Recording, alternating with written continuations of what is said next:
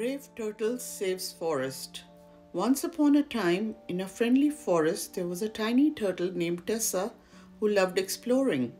One sunny day, a mysterious shadow crept over the trees, and all the animals gathered by the pond.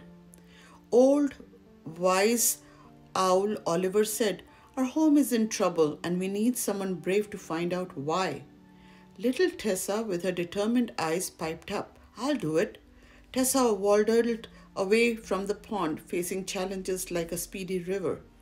On her journey, she met a chatty rabbit who gave her advice about the big, twisty trees.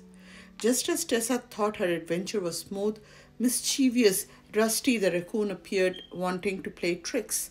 Tessa, with her small but clever mind, turned Rusty's pranks into games that helped her on the way. Deep in the forest, Tessa discovered a magical crystal in the secret grove. It glowed with warm energy. She thought this must be the key to bringing light back to her home. Tessa raced back to the pond and placed the crystal in the water.